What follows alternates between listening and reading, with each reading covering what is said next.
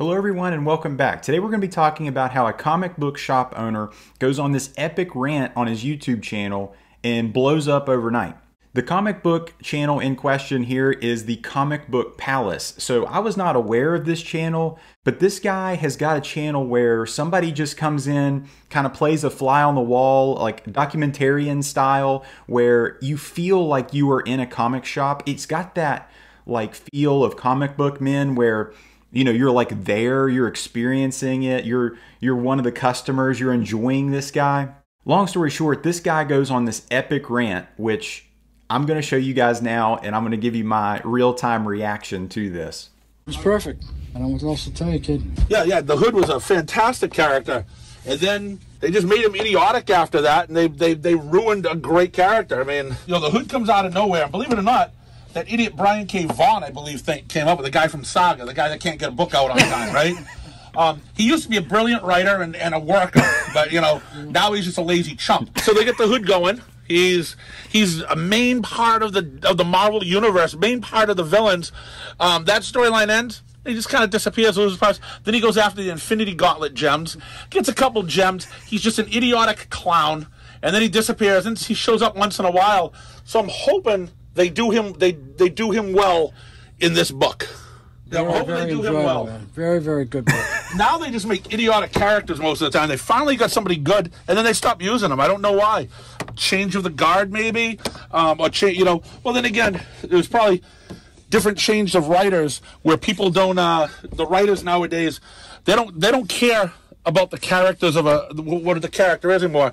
Most of these new writers don't have the love of comics like these older writers had, and all they care about is, how can I put myself in the book? No, we don't care what you would do if you were Iron Man.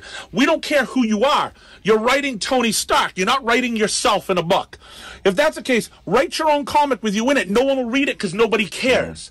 People grew up, are growing up loving Peter Parker, loving Miles Morales, loving all these Captain America. We don't need you to put your input in it. Just write Steve Rogers. Don't write Steve Rogers. What would Steve Rogers be if I was Steve Rogers? That's not how it works. But that's again how most of these new people write nowadays. That's why most of the stuff is shit. Because we don't care what you would do, because we don't care about your life whatsoever. Just write a book, get paid for what you do, get paid for what you're supposed to be doing, and make it a good story. We don't care. We don't need your opinion. They left this open. Oh, did they? Yeah. I think it could go again. I didn't finish it off. I was so upset when they started with that Cthulhu. Character. Hey, how you doing? Good, thanks. That's how they ended it. Oh yeah, that can keep going. Yeah. I've got a lot of support. I realize how much support I have from fans out there and creators. But I mean. No, I mean, besides that, yeah, I mean, I've got a million emails. I'm still trying, and messages that I'm still trying to get back to people, because I always answer my messages, except there's just been tons of them coming in, and most of them positive. So, I mean, I guess I'm just a little more famous. Mark Millar is one of the top guys in comics, and the fact that he would take time out of his schedule to defend me and actually want to do something about it is pretty amazing. And even the support from Gail Simone. I mean, I'm sure she's just as busy. And I got some other messages from some other creators that were behind me, but I mean, they private messaged me. They didn't come out and say it because maybe they don't want the backlash that Mark Millar is getting now from some people. And I thank them too. I mean, yeah, it's pretty cool. And I mean, I've always loved Mark Millar's work, and I've loved most of Gail Simone's work too. So I mean, I've been a big fan of theirs, and the fact that they come to defend me, it's overwhelming. It's just hard to believe. All right, so there was the rant, and this has blown up on Twitter, Instagram, YouTube, all the socials. This guy's channel like exploded overnight. A lot of the big channels have already covered this, have already talked about this, and I wanted to throw my hat in the ring as well because this guy is absolutely right. He put this in a way that I've never been able to, and I've never heard other people been able to, because so many times you look at modern comics and you're like, what's wrong with them? And the easiest thing to say is, oh, they're woke, or it's poor writing or something. But that doesn't cover what's really happening. And he nails it. These writers are writing themselves as Steve Rogers, as Peter Parker, instead of writing Steve Rogers or Peter Parker, the character.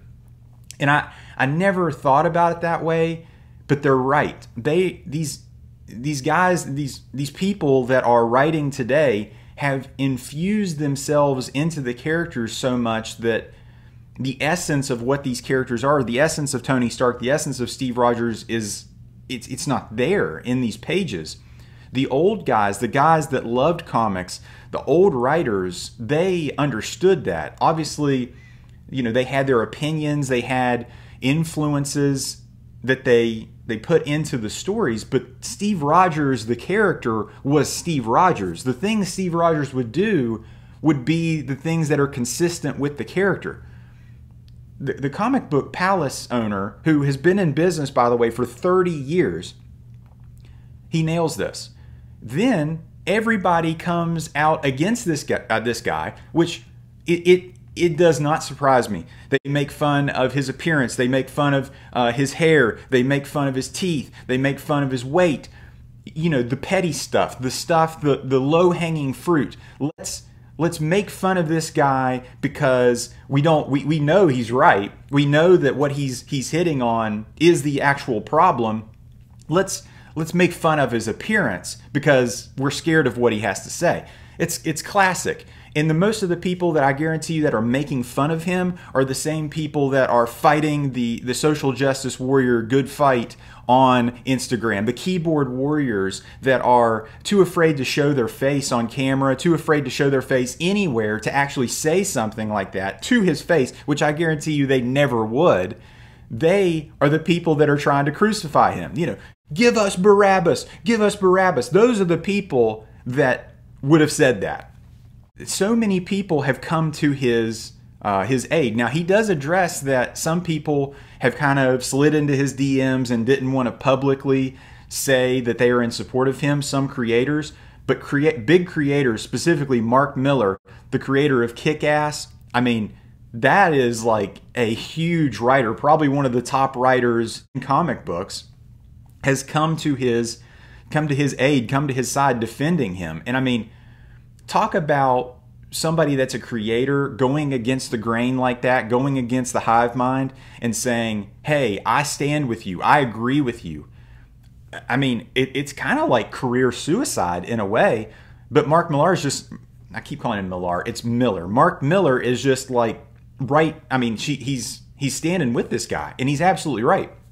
So I'm calling for everybody to go buy Mark Millar trade paperbacks, Mark Millar single issues, Mark Millar omnibus, go watch Kick-Ass again. I mean, we got to support this guy because, I mean, he's one of the good guys. You know how pathetic, you know how sad it is that you have to live in fear of thinking this way, thinking, agreeing with this mindset as opposed to going with the hive mind. I mean, you have to live in fear of saying those thoughts and emotions. It's terrifying. It's horrifying that you have to agree with the common collective of the hive mind, or else you get crucified. I love this guy's channel. I instantly subscribed, commented on both of those, the reaction video and the original video. I love that channel. That channel encapsulates what it feels like to go to a comic book shop, a long-standing comic book store. The owner gives a crap about the comics. He's read the books. He wants to talk shop.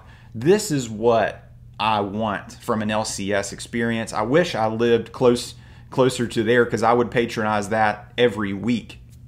Guys, what do you guys think about this? Let me know in the comments. And if at any point in time you like this video, give it a thumbs up. And if you like this video, subscribe for more. Take care.